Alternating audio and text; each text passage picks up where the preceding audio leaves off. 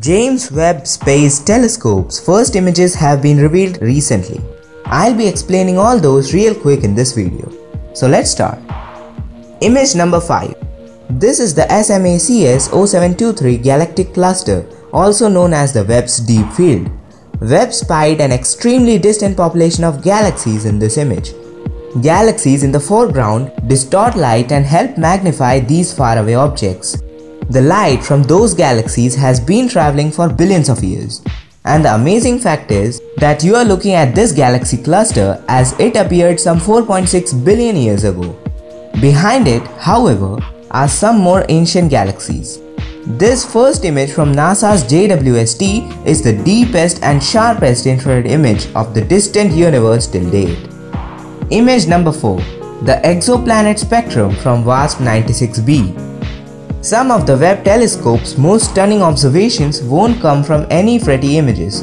Using instruments called spectrometers, Webb can snoop out what the atmospheres of distant alien worlds are composed of. Some planets, for example, might contain water, methane and carbon dioxide, which could potentially mean they are habitable worlds. Webb's first spectrum of the gases on an exoplanet comes from WASP 96b, known as a hot Jupiter. It is a very high temperature gas giant that zooms around its star at tremendous speeds, taking just 3.4 days for a single orbit. NASA's JWST has captured the distinct signature of water along with evidence for clouds and haze in the atmosphere surrounding a hot, puffy gas giant planet orbiting the distant sun-like star.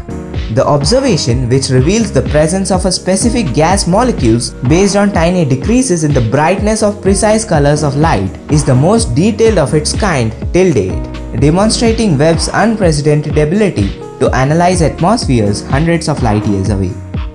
Image number 3. The Southern Ring Nebula. This is a type of object called a planetary nebula.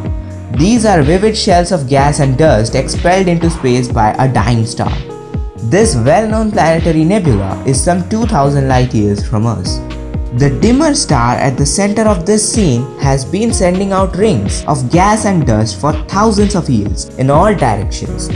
And NASA's JWST has revealed for the first time that this star is clogged with dust. Image number 2. The Stephan's Quintet. This is a well-known group of galaxies some 290 million light-years away. 4 of them are relatively close to one another, locked in a cosmic dance of repeated close encounters. With its powerful infrared vision and extremely high spatial resolution, Webb shows never-before-seen details in this galaxy group. Sweeping tails of gas, dust and stars are being pulled out from several of the galaxies due to gravitational interactions. Image number 1. The Carina Nebula. Nebulae are some kind of most dazzling regions of space. They are giant clouds of dust and gas, like those formed after a giant star's explosion. They are fertile grounds for new stars to form. Webb captured a view of the colossal Carina Nebula, located some 7.6k light-years away, a place where large stars have already formed. This landscape of mountains and valleys speckled with glittering stars is actually the edge of a nearby young star-forming region called NGC 3322 in the Carina Nebula. Captured in infrared light by the NASA's JWST, this image reveals for the first time previously invisible areas of star birth. The tallest peaks you see here are some 7 light-years high. So these are the first ever beautiful images from the $10 billion observatory. Consider subscribing to my channel if you like this video. Thank you for watching and see you in the next one.